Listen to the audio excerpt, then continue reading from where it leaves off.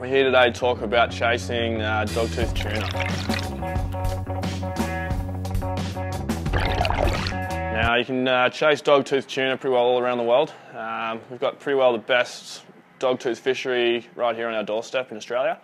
You'll find Coral Sea is probably one of your best fisheries for them and one of your best places to find them. Dogtooth are also found in northern Western Australia as well, with a pretty healthy fishery there. Most of the time you're chasing dogtooth from charter boats, where you'll stay out on the boat for 7 days or so and you'll dive out of doors with 10 other blokes or so. There is the odd guy who does chase them out of their trailer boats, diving in close around, can see mount and things like that. The biggest part that you'll understand when you start chasing dogtooth is how addictive it is. There's no fish like it. A 5 kilo one will rip skin out of your hands and find faults in your gear pretty quickly too. Biggest thing that I find is teamwork. Once you start chasing dogtooth, it's definitely, every fish is a team fish.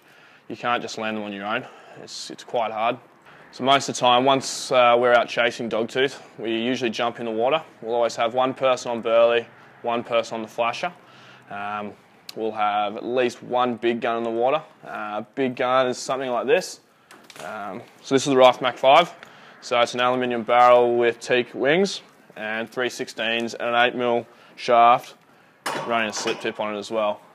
Biggest part of that is you're looking for a heavy shaft that's going to have really good penetration. A slip tip on it, so it's less chance of losing the fish, and plenty of power. So having that big gun in the water, that person usually has the big float set up. So again, here we've got something like the Diver dog stopper. So this is a small dog stopper. And a pretty solid float line.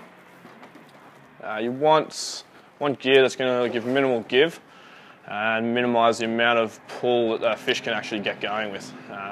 So that's the reason you only really want one big gun in the water, even if you swap it between the divers, burleyers and the flashers.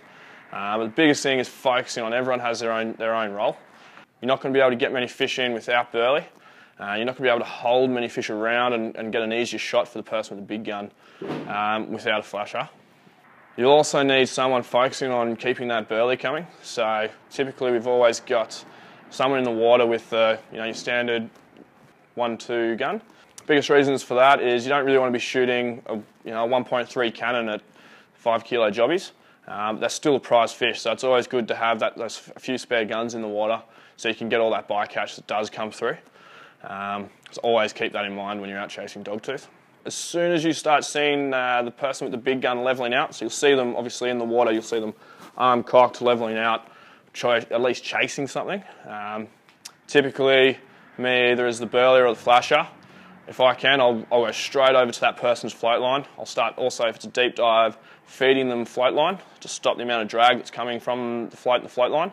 And then from there, once they've pulled the trigger, you want to be straight on to pulling up that slack and stopping the amount of slack that dogtooth can get up. You want to be putting the herd on them straight away, stopping them from getting through the reef and getting their head of steam up, which everyone knows of the old doggy spew their guts and run. As soon as the trigger is pulled, put the herd on them straight away, get them up and get them away from the sharks. Put a shaft in them straight away, a second shaft. To me, it's personally about landing the fish and sitting on the back of the boat having a beer. It's not about absolute glory of landing a dogtooth on your own. You'd always want to go for the stone shot. But what I usually do is I swim down. If I'm swimming down on the fish, for me personally, I'm always trying to shoot that fish on that 45-degree angle from behind. So I want to be hitting back through that top right shoulder, for example, if I'm facing it from this angle. On that top right shoulder, straight through, and I want to be coming out the other left-hand side. You actually have a lot more control of the fish and it's easier to turn them, which is the biggest thing. Whereas if you shoot them straight up and down, I find that they can just run straight. They can pretty much do what they want with you. If you hit them on that angle from the side, you've got less chance of bending your shaft, as well as, you're pretty much just leading them straight back around, you're turning them with you. And if you can turn around and keep them just doing circles below you, that's beautiful. Biggest thing as well with dogtooth is the surroundings that you're typically in. With dogtooth, as I said, you're usually out at the Coral Sea, north Western Australia. Typically you're going to have a fair few sharks around you in the water, with obviously you're burling quite a bit, you've got flashes going, there's lots of noise. And you know, sharks really are starting to become accustomed to people pulling the trigger and what happens after. So they're pretty accustomed to a free feed. So the biggest thing again is teamwork, is diving down on each fish, you know, beating sharks off it with your gun, keeping them at distance from the fish if possible. Obviously you don't want to put yourself in a position where you or any of your mates can get hurt, so it's always a good idea to keep your eye on each other. It's pretty easy for yourself to get lost just looking at that fish and you're burleying or flashing or breathing up, focusing on that, but it is a big thing to stay aware of your surroundings and make sure that you're looking out for each other.